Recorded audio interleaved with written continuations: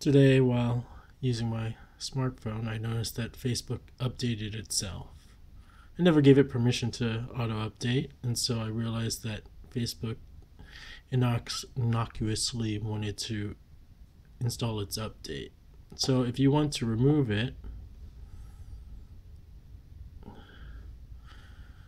first you'll need to go to the very top and click on this triple thingy. It's not the person with the triple lines, but the triple lines at the top.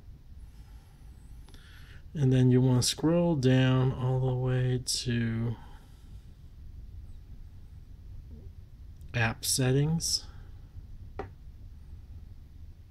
And then you'll see something about app updates.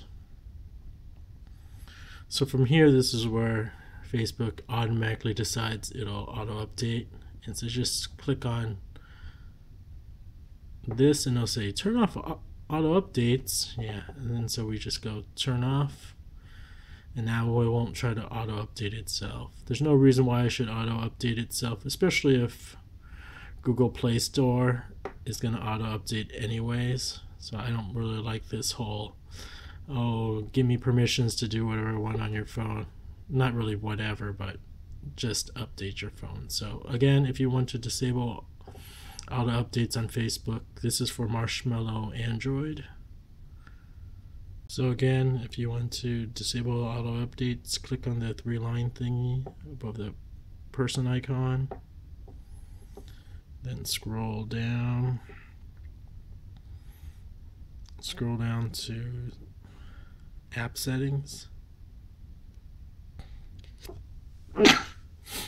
And finally, go into app updates and make sure this is marked to the left, meaning off.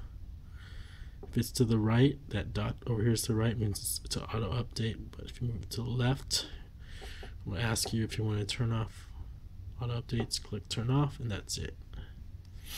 And that's how you turn off auto updates for Facebook.